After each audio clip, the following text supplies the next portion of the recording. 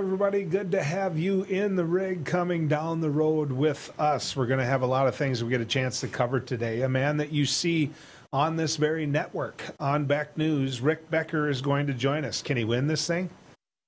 He has gotten their attention.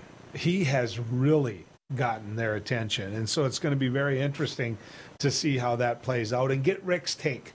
You know, I'm positive that he probably won't say I've got this one or it's look. What I'm really curious about, though, is how close he thinks it is. And we'll talk to him about that in a little bit. Daryl Mindeman, who's that? He's chair of the North Dakota Young Republicans from District 8 out of Bismarck going into the convention. What does that mean? Because that's the big news, or it's going to be the big news all weekend. The community that I broadcast from is Fargo. And, of course, you get a real flavor on Beck News of the whole state. And, you know, I realize Fargo might be a narrow group, but people pay attention to this network in Fargo. And one of the individuals I've gotten to know through the years is Denise Kolpack. And Denise is, well, she was a leader at Blue Cross for years. She was a go-to person when it comes to getting answers and good, honest answers. And maybe not all the time the answers you wanted to hear, but just good, fair, these are the rule answers. And now she's retired from that. And she's finding another way to serve, which is on the Fargo City Commission, where she threw her name in the hat. We're going to bring her in. Denise, good to have you coming down the road with us. Thanks, Joel. It's good to be here. Why?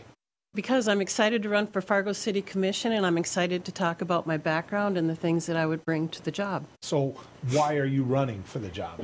Well, for the love of Fargo. I didn't mean why are you here? I meant why are... Well, thank you. Maybe if I just would put more words to it than just why. Right, right. So I love Fargo. I moved here 20 years ago, and it was a very welcoming community, both the job that moved me here with United Blood Services at the time, and then for 15 years at Blue Cross Blue Shield. It was a wonderful community and a great place to work. But I've also served Fargo. I was board chair of United Way for a number of years and also served on the Economic Development Commission. So I know a lot about service to the community, but also the issues of the community.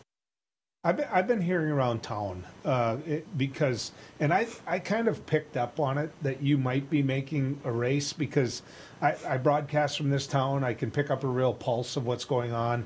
And I started hearing from department heads and community leaders that you were going out and meeting with them. Right. That you were going out and doing your due diligence and your homework. And so it didn't shock me when you made the announcement. But, you know, I was happy for you, happy for Fargo, because I think you'll make a great commissioner. But you really did, judging by who's been talking to me, do your homework. I had to. I had a lot to learn, and I always am prepared for the organizations for which I serve, but I wanted to know what I was talking about. And I have to tell you, one of Fargo's greatest assets are its city's employees and the passion they have for this city. And I think you see it in the services that are delivered. They sincerely care about this town. And I think one of the issues that I would bring to the job is a level of professionalism and decorum, and I think the city employees deserve that. And I would commit to that. So you're not going to flip anybody off during that? I would never do that, Joel. Just checking. Ever. Because it's happened I know at the Fargo City Commission. Yes, in a very public way it happened. Yeah. Right. Yeah, and it shouldn't. You're right. Yeah. Not only do the city employees deserve better, the residents of Fargo deserve better. Mm-hmm. So let's talk about some of the key issues. Let's talk about the issues that matter the most to you. Sure. Give me some examples. Sure. So my platform really is three pillars. The first is continued smart growth. I think Fargo's done a lot of things really well, but I think things like implementation of the core neighborhood program is really near and dear to my heart. I live in the Jefferson neighborhood. It's just 2 blocks from where my husband Dave grew up, and we love our house and where we live, and I would like to see, I think it solves a problem with, if we address infill as one of the affordable housing issues, for instance, but I think as Fargo grows, we need to do it smartly. And we need to continue to look at the incentives that are offered. I think the Renaissance Zone incentives have done an incredible job for Fargo. Not only has it revitalized downtown, but a strong downtown makes a strong community. And here's a fact about the Renaissance Zone. When it started, the property value of $9 million has now a net value of $359 million in property value from the incentives that were made through the Renaissance Zone. So it's real money in property taxes now that are being given to the city of Fargo as a result of those investments. So it's continued smart growth. The second is continued focus on safety and security. And when I talk about safety and security, I'm obviously the physical safety with the diversion and with the Red River Water Supply Project, getting those two things completed. But also support for our police and fire department is very important as we grow. And the final thing, as far as security, if you're going to be secure, you want to go to work and support your family. But one of the issues right now that is on everyone's mind is quality childcare. And what are we going to do about that? Because that's a workforce issue, right? Okay, so let's talk about those one at a time. Growth. If you look at Fargo, Fargo lost a lawsuit a number of years ago now to West Fargo in that growth area south of West Fargo type of a thing. So instead of being able to go west, right. Fargo really has become and is going to become a long, narrow city based upon where the diversion is being built to protect Fargo. Right.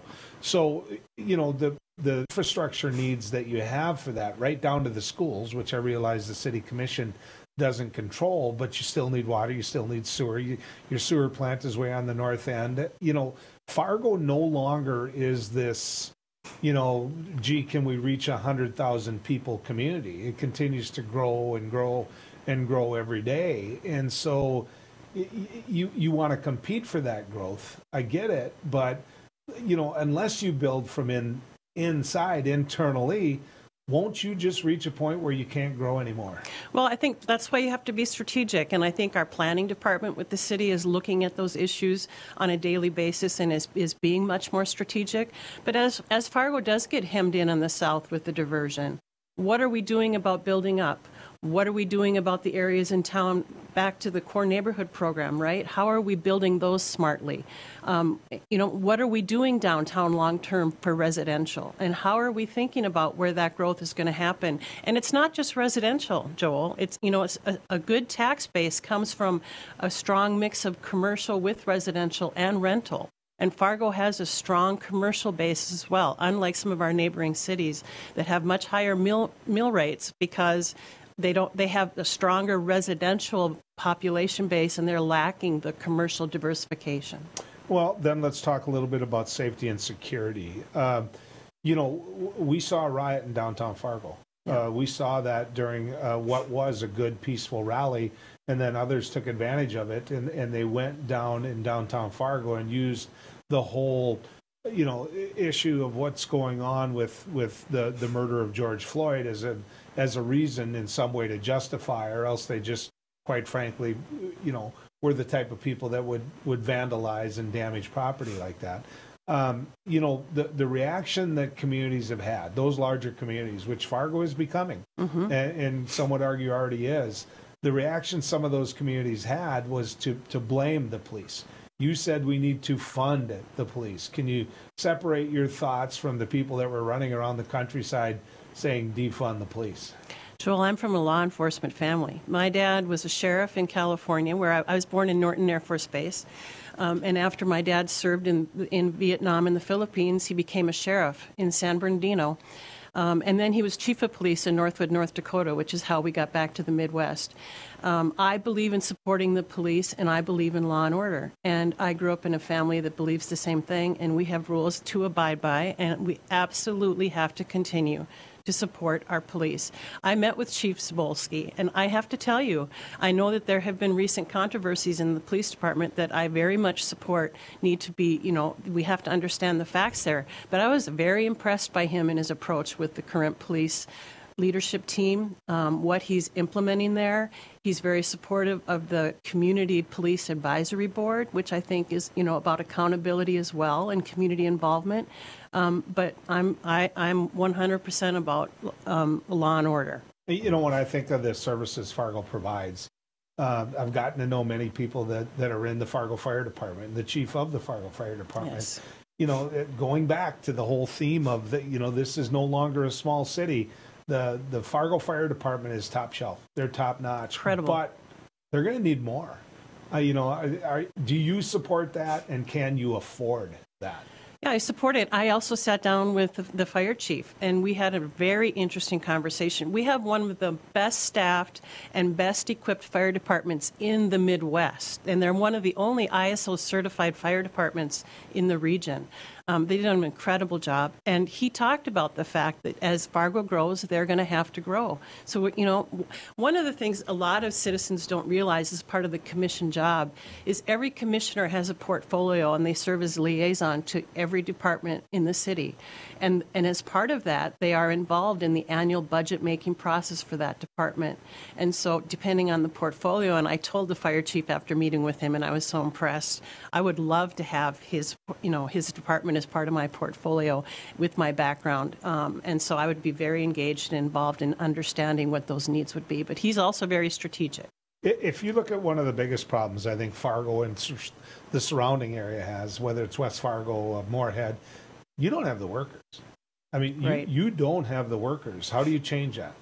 So it's interesting. I attended the Chamber's Economic Development Summit Outlook last week. And, you know, it's so interesting. If we're going to start attracting people to Fargo Moorhead, number one, it starts with a vibrant community. And certainly I know, for instance, the Chamber is looking at recruitment efforts in a big way and strategically. And there are a number of initiatives in town, including the CVB, that are working on attracting people to Fargo.